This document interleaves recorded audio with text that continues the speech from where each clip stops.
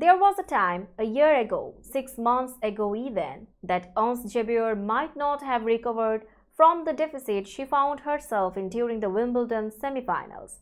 Down a set, down a break in the second set, so close to being just a game from defeat. She credits a sports psychologist with helping her understand how to deal with those on-court situations, with managing to keep her focus, keep her strokes on target.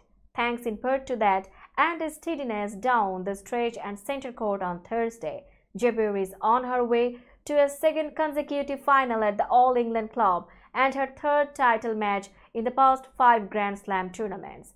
Now she wants to win a trophy. The 6th-seeded Jabeur earned the right to play for one again by beating big-hitting Aryna Sabalenka 6-7, 6-4, 6-3. Jabeur will need to get past Marketa Vondrousova, a left-hander from the Czech Republic, on Saturday. Vondrousova became the first unseeded women's finalist at Wimbledon since Billie Jean King in 1963 by eliminating Elena Svitolina 6-3, 6-3. Wherever you turn in Miami these days, something reminds you of the arrival of the Argentine soccer legend. There is no hiding the euphoria generated by Messi in Miami as he begins the new Major League Soccer phase of his career in one of the most Latino cities in the United States. But his arrival is also bringing a note of sadness, as fans know that at age 36, he is nearing the end of his career.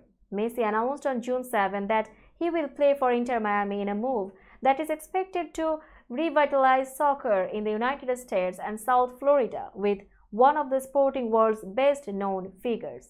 More than 100,000 Argentines live in Miami, which will host World Cup matches in 2026. The 7-time winner of the Ballon d'Or, the soccer world's most prestigious individual award, is coming off 2 years with Paris Saint-Germain and is expected to make his Inter Miami debut against Mexican team Cruz Azul on July 21.